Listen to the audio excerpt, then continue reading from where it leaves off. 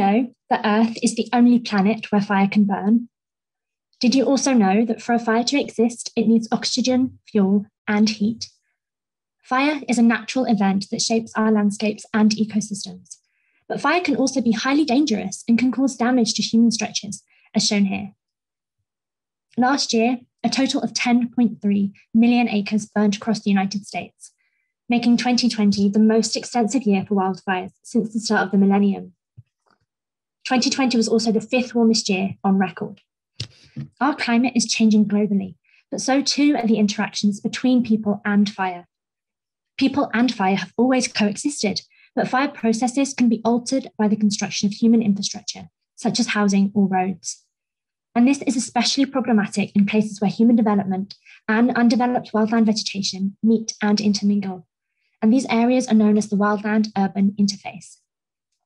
In these spaces, it is the proximity of development to forests and vegetation fuels that increases the risk of fire hazards. Fuels that with our changing climate will become drier and more prone to sparks in conditions with warmer air temperatures. And communities in these spaces are at greater risk of fire exposure. Yet between 1990 and 2010, the wildland-urban interface was the fastest growing land use type in the United States, and it continues to expand.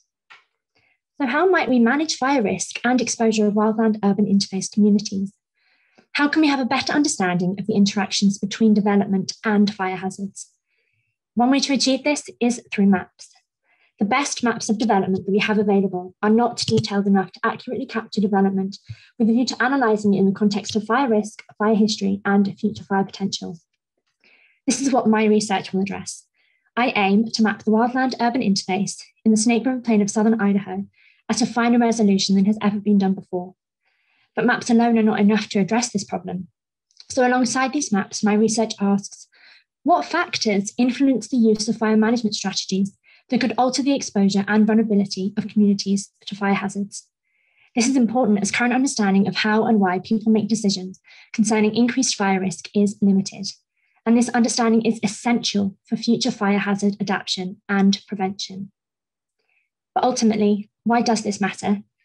2020 showed us that the nature of fires in the Western US is changing, and it is changing rapidly. Fire processes can be unpredictable and can be altered by climate change, development, and human behaviour. And my hope for this research is that scenes depicted in this image will become less common in the future, in a world characterised by a changing climate where people and fire continue to coexist. Thank you.